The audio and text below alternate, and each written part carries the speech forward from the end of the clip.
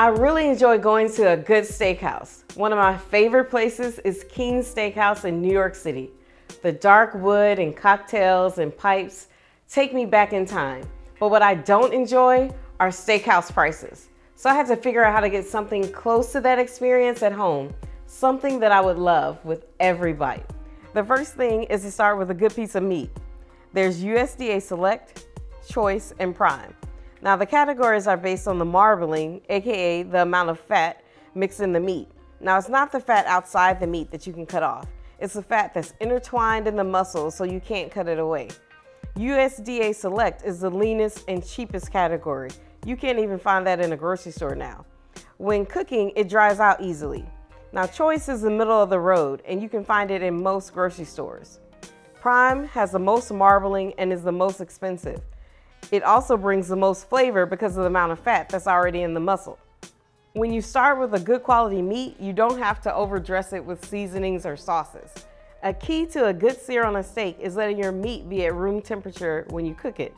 Bring it out an hour or so before you plan to cook it so that the temp can come up to room temp. Season the meat with salt and pepper and sprinkle with a little olive oil. I just feel better that way.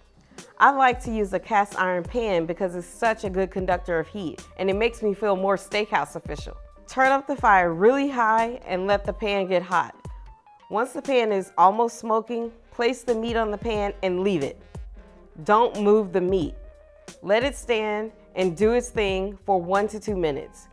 You can check to see if there's a good sear. If not, you can go another minute more.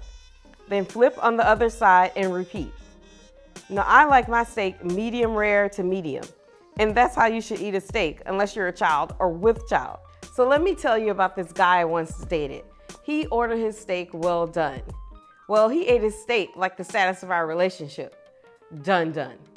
So if you're like your steak done done, you can finish it off in the oven.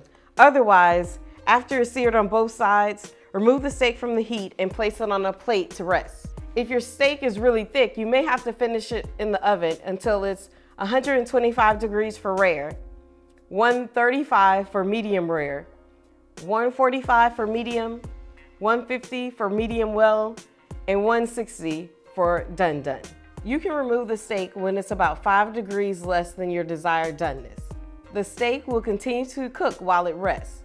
But remember, don't cut into it just yet to check the temperature. Just have confidence in your abilities and wait. After letting the steak rest for 10 minutes, it'll be ready to enjoy. Now you can have a steakhouse dinner for a lot less and impress your guests with every single bite. For more tips and recipes and entertaining ideas, check out my website, biteswithapplewhite.com. And don't forget to subscribe so you won't miss an episode.